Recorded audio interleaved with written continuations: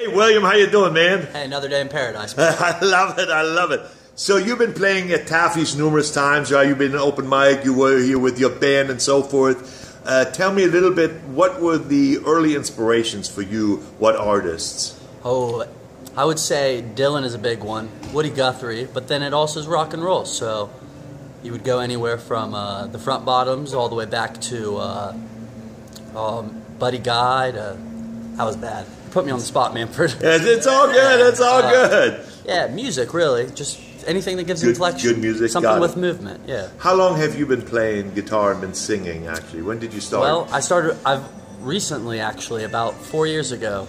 So it was something I started late in life, and I've only been singing for a couple years. Who brought you into that? I mean, what was the idea? How did you get into that? Well, I skateboarded growing up, and that was always my artistic outlet. And then you get old, and your knees can't take it, and then some friends introduced me to guitar, and that's about all she wrote. It's been addicted since. So, do you write? Yes, sir.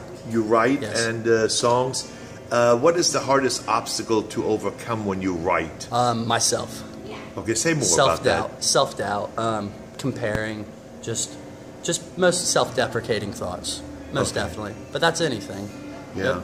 And how long does it take you on an average to develop a song or good lyrics? Is it sometimes it'll happen in a few minutes, and sometimes the song will be a matter of months. So it just depends per song. Is that a matter of life situations that bring you to that? Most definitely. I got you. So how do you gauge your success?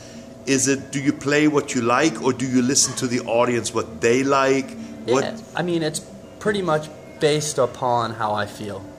Yep, and that's about the only reason I do it. I mean, I don't do it for other people. I do it for myself.